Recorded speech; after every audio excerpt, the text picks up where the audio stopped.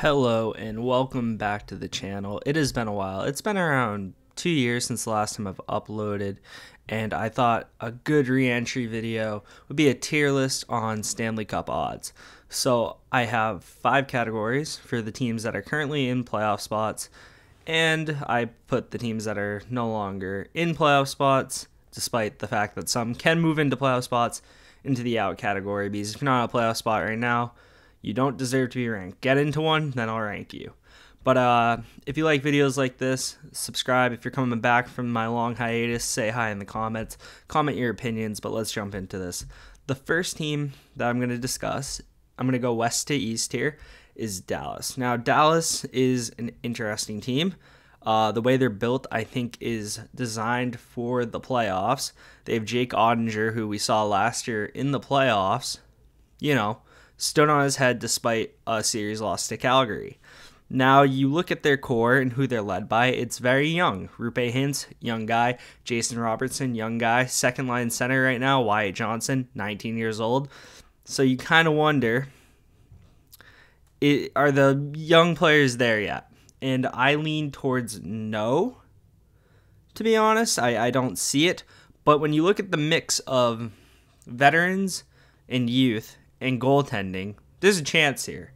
So I think Dallas you put into the dark horse category because they are leading the division right now, but I think despite that, you can still put them at dark horse because I don't think they're a pretender.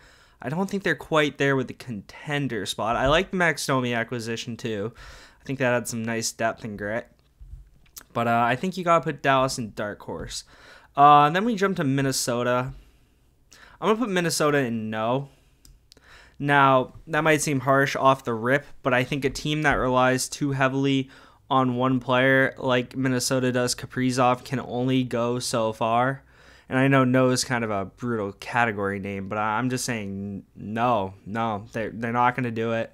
They're not even like a pretender because I don't think many people believe in Minnesota to go far. So I'm just putting Minnesota in no. The Jets are the next team to talk about. And when you have Connor Hellebuyck and you have the offensive talent they do, you have a shot in a series. I'm not sure Winnipeg's deep enough, though. You look at their bottom 6, it's not good. But then you got Nemestikov, who is added to that. Cole Perfetti will eventually come back from injury. It could add a boost to them. I think anytime you got Connor Hellebuyck, you're a dark horse to make a run. So I'm going to put him there. I'm going to put them there. We then jump to Vegas, and I'd say Vegas is a firm contender. Firm contender. You look at them, they have a lot of playoff experience, whether it's Pietrangelo who's won a cup, Alec Martinez who's won a cup. You look at the core like Marchessault, William Karlsson, who's been there for a while. And they finally have the one thing they hadn't had in those previous playoff rounds, which is a number 1 line center, a true star in Jack Eichel. He's around a point per game right now. Could have played a little bit better this year, but he's dealt with an injury here and there. But, he's healthy now. And the thing that kind of makes me up in the air about maybe moving them to pretender is goaltending situation. But it seems like whoever they have put in net this year seems to play well. And I just think with the way they're built, the West is not as strong as the East. If Vegas was in the East, they probably wouldn't be in a contender spot. But I think with the depth they have, how they're built, how they play in the West, I'd say Vegas is a contender to get to the Cup final. I'd say that for sure. Mark Stone being out hurts, but I still think the team's deep enough to make a run. Their special teams is kind of mid, which is kind of a hang-up for me. But I think I can look past that. I think I can put them in a contender spot. We then moved to the Kings. The Kings last year pushed the Oilers to 7 games. They were here last year. I'm not sure the pieces are there yet, though, for them to be considered in the running to get to the Cup. I think I'm going to put the Kings in no. Okay, so they just added Joonas Korpisalo, which is an improvement to their goaltender situation. It was, although ruthless, I think getting rid of Quick for this current group was the right move. A lot of their young players would need to step up for them to go far. Gabe Vilardi, Arthur Kaliev, Quinton Byfield, they would all have to play above their heads for where they're at in their careers right now, in my opinion, for LA to go far. Could LA win a series? Yes, but I don't think they have the depth or the firepower to necessarily go on a run. So I'm putting them there. Then go on to my second page of notes. We have Seattle. Seattle's also going in the no category. Despite, if you look at their scoring, their stats, there's no real one guy who jumps out. But despite that, they are actually a top 5 scoring team in the NHL, which is kind of wild. Very balanced team, 16 players over 20 points. So if you look at them on paper, maybe this is their Vegas year where they make a run, but you look at their goaltending, this is why it's a no. Neither goaltender is above 900 save percentage. And when you need a point, when you need a goal and you need your elite players to step up, they don't have elite players. So I don't think you can realistically say in their first ever playoff run that they can be a dark horse or a contender. Next, we jump into the Avs, and I think the Avs are firmly in contender, but I think you have to put them cup bound. But I'm thinking this is tough. The West is tough because no real team sticks out amongst all of them as the clear-cut favorite. If you had to put them in a spot, though, I think you put them in contender. They're not as good as they were last year. They're not as dominant as they were last year. They never replaced Nazem Kadri properly to put them firmly in cup bound, in my opinion. But you look at all the pieces, it seems as though, yet not confirmed, Gabriel Landeskog probably will be back for the playoffs. I think they're just kind of slowly bringing him along. And I think the fact that they went out and got Lars Eller shows that they believe this team can contend. They were buyers, in my opinion, with that move, despite not a big buy. It's a depth piece to help during the playoff run. I think Landeskog will come back. Makar is healthy now. McKinnon's on the team. Gorgiev's been good this year with a .919 save percentage. Francois, if Gorgiev struggles, also .919. So the goaltending, I don't think has taken that much of a dip, despite the loss of Darcy Kemper. While Kemper was good in the cup run, I think a lot of goalies could have filled that role. I think that was one of the few times you see a team go on a run to the cup final, and it wasn't all to do with the goalie. No disrespect to Darcy Kemper, he played solid, but I think they replaced him pretty well here. So I think you got to put them in contender firmly, but I wouldn't say cup bound just because they're not dominant enough. Edmonton, I'm going to put them in pretender, and that's probably going to get a lot of heat. Just because they have Connor McDavid does not mean they're going to win the cup, in my opinion. You look at them, they're heavily reliant on the power play. You cannot fully rely on the power play in the playoffs to get you to the promised land. They're at 31.7% conversion rate on the power play. That's 6% beyond the next team. If you look at their power play versus even strength goals, it's very tilted to being very dependent on the power play. And while that is great to be good at the power play and important in the playoffs, you don't want to be over-reliant on it. Stuart Skinner, 24 years old, has played around 50 NHL games. You're relying on him to carry your team and stop a lot of pucks because with the way Edmonton plays, very aggressive offense leads to transition against Stuart Skinner. Against good teams, you might pay for that. Now, I'm not saying they can't make a conference finals, but I don't really see them going beyond that just because you look at their decor, it's nothing special. They have Cody Ceci on the top pair. Mattias Ekholm, good ad in my opinion. Subtracting Tristan Berry for him, that's a good move. That's a net positive. But you look at the bottom six, this team really does not get anything out of them. And in the playoffs, you can have the best player in the world averaging 2 points a game. If he gets those 2 points, you're probably losing 4-2, 4-3 in a lot of those playoff games, even if McDavid's putting up 2-3 points a game, which is sad because they should be doing a lot more with this roster, but I think because of that, you have to put Edmonton into pretender. And I think it shows because they're in a wild card spot. It's not like they're running over the league or anything. They don't deserve the hype that they're getting, that people are giving them, and I think it shows in the standings, and I think it will show in the playoffs. Prove me wrong. We then move on to the East, which we will start with the Carolina Hurricanes, who I think you got to put in contender out of respect for how well of a game they played, how deep their team is. Their structure is insane. If you watch Carolina play, if you catch them if you're off a little bit, they run you over. Their top 4D, very solid, very solid. Defense as a whole, second best in the league in terms of goals against. Their middle six scoring is a bit of a concern for me come playoffs. I feel like their high end scoring is fine. It could be better in my opinion as well. That's my only real concern with Carolina is your third line going to score? It's led by Jordan Staal. He's not an offensive powerhouse. He doesn't give you that added scoring that you need to make a playoff run. He's good enough, though, to be an effective player in the playoffs. And I feel like this team could make a run to the finals. They've been close. In 2019, they made the conference finals. Last year, the second round where they lost to the Rangers. There's potential here. I'm not sure I buy them as winning the cup, though. But stranger things have happened. Then move on to New Jersey. I think you put New Jersey in dark horse. But I'm going to put them in pretender. And it has to do with the goaltending. Anytime that you don't really know who your guy is and they're all kind of playing meh, none of them are playing terrible. It's not like Seattle where I'm immediately putting you no because of it. I'm not sure they're quite a dark horse, though, because they're a very good team. I don't think anyone would be surprised by them because just of how good they've been in the regular season. But I think they're pretenders. I don't believe in their goaltending. A lot of inexperience, too. Not a lot of playoff experience in terms of who needs to perform. Like Jack Hughes, no real playoff experience. I think Nico Hischier has a few games from that Tampa series a few years ago. Their top six is very good. The addition of Timo Meier, that is a player I believe in. I think the Devils are just a year away from it, to be honest. I feel like the Devils could be like contenders next year.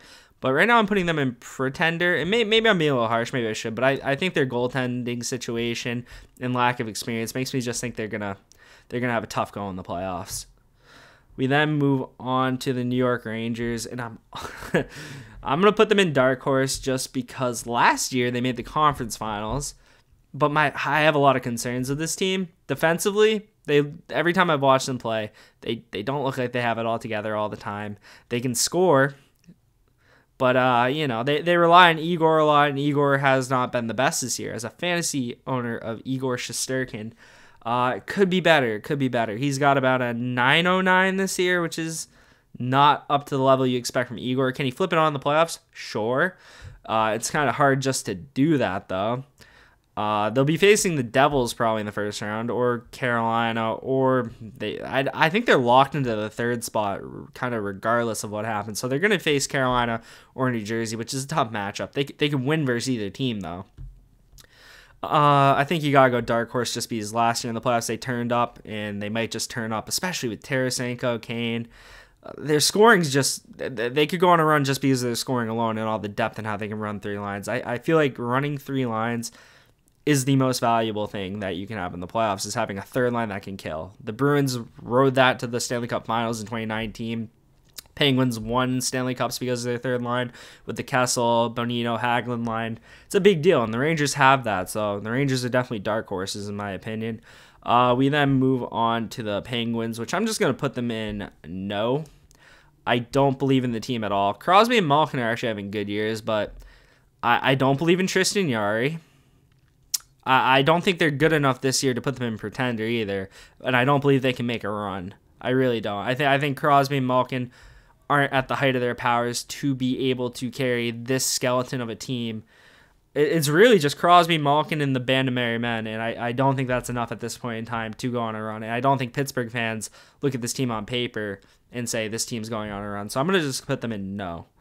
We then move on. We're only down to 4 teams. We go to the Islanders. This is also a no. They just don't have the scoring ability to hang with teams, and I don't think they're as defensively sound as they used to be.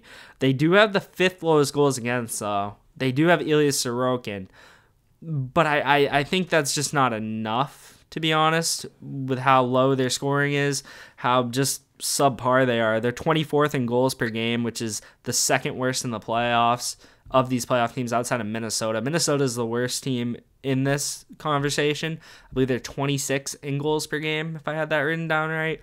If you're not scoring at at least an average level, you can't purely rely on defense. When you need the goals, they're not going to come for New York. They're not going to come for Minnesota. And they're probably not coming for any of the teams down here except for maybe the Penguins. The Penguins, I think, have the best shot of these teams in the no category. But I'm putting the Islanders in no. You then go to Boston, which I think Boston, I'm biased here, I'm a Boston fan, but you got to put them in cup bound. You can't really find a real weakness on this roster in terms of how it's built. Every level is very well done. You look at their fourth line, gritty, hard-nosed, hard to play. Third line, producing at a good rate. Second line with Krejci and Pasta and Zacha, great production. The first line, Marchand, Bergeron, DeBrus. No one wants to play any of those lines. The D-core with Orlov added, he looks very good right off the rip. He's won a cup with Washington. It's just an elite D-core. Linus Ullmark is probably winning the Vezina. I know he's up there in MVP odds. He's top 5 in MVP odds, which no one's winning that but McDavid. But you have one of the best performing goalies. The only thing you have with Boston really isn't really negatives, more so concerns. And as a Bruins fan, my 3 concerns that come to mind are Linus Ullmark performing in the playoffs. Some goalies get to the playoffs and don't live up to the hype. I feel like the structure the Bruins have should alleviate that, though. You then look at Pastrnak. He can go hot and cold, and if he goes cold for a while, it could cost him. And then Charlie Coyle on the third line. In 2019, as I mentioned earlier, he was a big reason as to why we got to the finals, just that production down low in the lineup. And if he can provide that again with his line mates, which are better this time, he's probably going to have Tyler Bertuzzi and Taylor Hall on his wings, which is insane on a third line. So I think the concern is how good Coyle can play. But he's looked great this year, so I don't see him dropping off. Boston has to be cup bound with just how the season's gone. You put Tampa into contender. I feel like Tampa you could also put into contender just because, or cup bound. I mean, I'm gonna put Tampa in cup bound out of respect and fear. I fear Tampa. Tampa's the one team in the entire league that I fear as a Boston fan, just because Andrei Vasilevsky, Victor Hedman, Kucherov, Stamkos, and Brayden Point. I've seen it too many times of them just coming up with goals maybe they shouldn't get, stopping pucks like Vasilevsky that he shouldn't stop, and next thing you know, you're in the spin cycle and you're out of the playoffs. And Tampa does that to a lot of teams. They're just built perfectly, to be honest. They just haven't been performing up to it this year, but I feel like you can put them in cup bound, which may contradict the Bruins cup bound because they're both in the same conference, but I have respect for Tampa. And then the Leafs, pretender. I don't, you can throw any stat at me, it does not matter. Until you win a round, until you show that you can win in the playoffs and you play playoff hockey, you're not going beyond this. Now, they have the talent for contender, but I'm not sure they have the mental for contender. The D-core, you look at it on paper, it's not impressive. They don't really have that true number one guy. Morgan Riley's having a down year. Collectively, they're not terrible. They're just nothing that you fear. You don't face Toronto's defense and go, oh, this is going to be a tough night. You go, we're going to have our moments and we got to convert. And then with goaltending, you don't really know what you're going to get in goal from them. Ilya Samsonov, I'm not really sure you're nervous about him if he's in net for the team you're facing. Matt Murray's probably not going to be back in time. Joseph Woll, who they mentioned, they're probably not going to give him the runway to be the starter there. I feel like until they turn up and prove it in the playoffs, you can't really put them beyond pretender. So, is there anything I want to change here? I feel like if I can't put the Avs in cup bound. I can't put Vegas in cup bound. There's no team in the West that's really like put the stake into the earth that says like we are that team. So I think it's kind of fitting that not a single Western team is up there. I don't feel good about having Crosby and Malkin in just no. I feel like that doesn't sit well in my stomach. Dallas maybe as I feel like having McDavid as pretenders also doesn't sit well with me. Maybe a little harsh on Jersey. I feel like Jersey, I'm gonna put them in dark horse. I feel like that has to be a change, to be honest. I feel like their inexperience doesn't really make them a pretender. It more so makes them a dark horse. So I am gonna make that change. Man, the Canadian fan bases are not going to like me. Outside of Winnipeg, I didn't slander Winnipeg too hard. But overall, I think it's a solid tier list. This may change. But yeah, that's the tier list. That's the video. Thank you for watching. You got a little peek into my mind and how I see the teams right now. Leave a comment with your thoughts that are different than mine. But that's it. Like, subscribe, leave a comment, and I'll see you in the next one. Thank you for watching. Bye.